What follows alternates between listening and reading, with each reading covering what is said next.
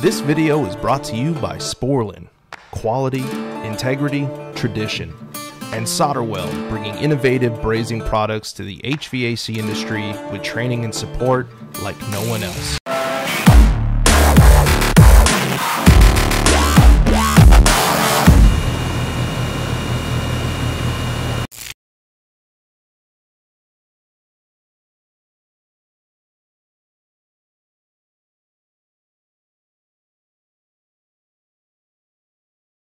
So it turned out I haven't taken this out of my bag completely yet. We had a few revelations, a lot of great feedback from the comments in that video while it was up, and a lot of different theories of what was wrong. You know, some said I had it on the wrong setting. Some pointed out the fact that it was, you know, the value of the RPS versus the Hertz reading was dead on half. And actually at the time of filming that, I didn't catch that pattern. I just knew it was way off. Right. You know? Well, so, I'm glad I didn't get to see the video originally, but you know, you sent me the link and I did watch it, and I was kind of concerned because I have two of those in my training room. Right. Because Fieldpiece definitely, you know, they donated two of them to me. Yeah. And then so I was kind of concerned about it because it's really interesting to know what your unit's doing. Yeah, and you know, I've mentioned this before. The feature, you know, it's not like a feature you have to have. Even working with VRF, it was more of a, you know, just a neat thing to have. And like I said, it turned out I spoke with Daikin and I spoke with Fieldpiece and several of the other guys in the comments as well. So like Tom Powell, you know Tom, right? Yep. Tom and me had a great conversation, and there was a couple others, OC Refrigeration, and there was a few others, really good conversations and ideas about what was maybe going on. Tom assured me that RPS was not in fact a 1-to-1 ratio. Yeah, because he'd be the guy that knows. I mean, he does a lot with Daikin, and like I said, when I took the class, the guy was really young, and he made a point of saying it was. Really? He made a point. I remember that clear as day because you know, I was interested in that specifically. You know, where do we keep track of the compressor's frequency? And I remember him saying RPS was, you know, Daikin's way of saying Hertz. They just, with the Japanese, you know, the language barrier, they just have their own acronym. But it turned out that's not the case. And VRV3, which is the equipment I was working on, has about a 2-to-1 ratio between the frequency and the RPS. VRV4, the newest generation, it can be as much as a third. I wonder why they do that. I don't know, but it sure made me wrong on this. Yeah, because you was ready.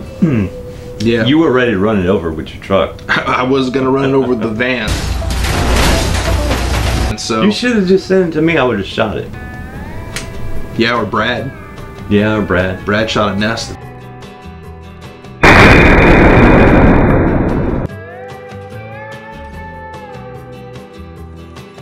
Few weeks ago. I know, I saw that. So we didn't get much of a resolution on the phase rotation. I was essentially told to keep an eye on it and let them know if it happened again. That's a tough one. And try to get it on camera. So that's definitely a tough one. I've used that feature probably 100 times, and that was the first and only time I had it fail the way it did. But it did fail. I mean, I know how to do that feature. There's no question there. And it led me astray. So I don't know. I'm not retiring the meter completely. I definitely retract what I said about the phase rotation. So let me ask you a question. Now that you know that the Hertz is right, maybe the phase rotation you're kind of leery about, would you still use this meter? I'm gonna still use it. I am gonna still use it. Would I recommend people spending the premium that you spend to get the 660? Right. I don't know, because you can get still a lot of Fieldpiece for a lot less money. How many volts DC does it go up to? 600 volts DC is the top end for the straight DC resolution. Right. So 1000 millivolts, 10 volts, 100 volts, 600 volt DC. Well, messing with this stuff you're messing with, the big, you know, 460 VRF, you're gonna need something that does, you know, because you could have 700 volts DC coming off the inverter. You're saying coming off the inverter, right? So I mean, like I said though, you really end up spending the premium because this is what they call their fully loaded meter. Yeah. You know, the swivel, but it doesn't remove. A lot of guys didn't like that. You know, a lot of people like the heads. I don't care about the heads. I'd lose it if it was me. If it came apart. Yeah, I like the swivel versus the. They got away from that. You know, they used to have a whole bunch of different tools that you could replace the heads with. The 640 and there's a I don't know if it's 620 or there's a couple of them out there in the SC series, and they're a lot cheaper and they don't have, you know, some of those little bells and whistles.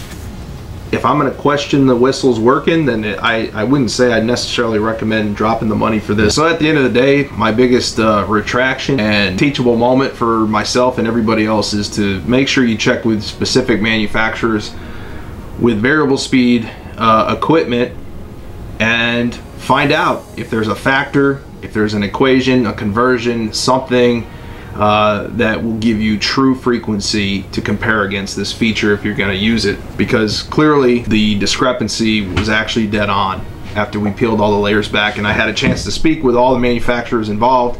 I even called York, some people I know at York with the VRF department, and they don't even 100% seem to know what the conversion even is, but they know it's not the same. It's not one-to-one. So even when I had the discrepancy back then a few months ago,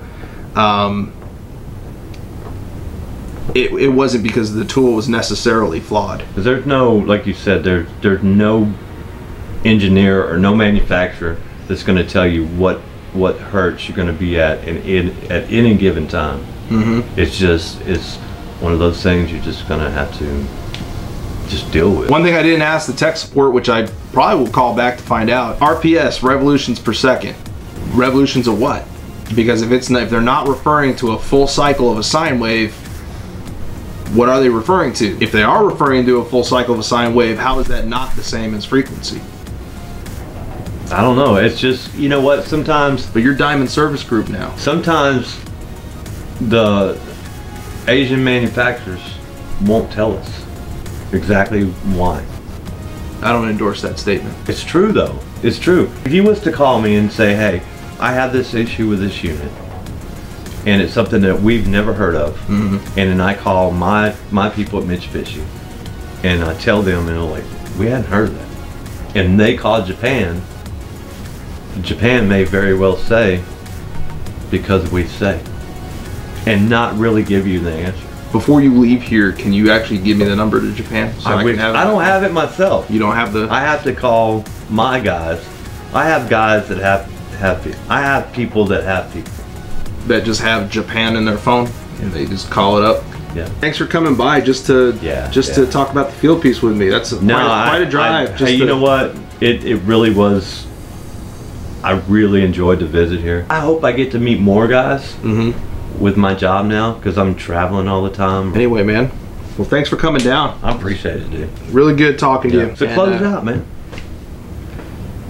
Guys, thanks so much for watching. Until next time, stay safe, and we'll see you on the next one.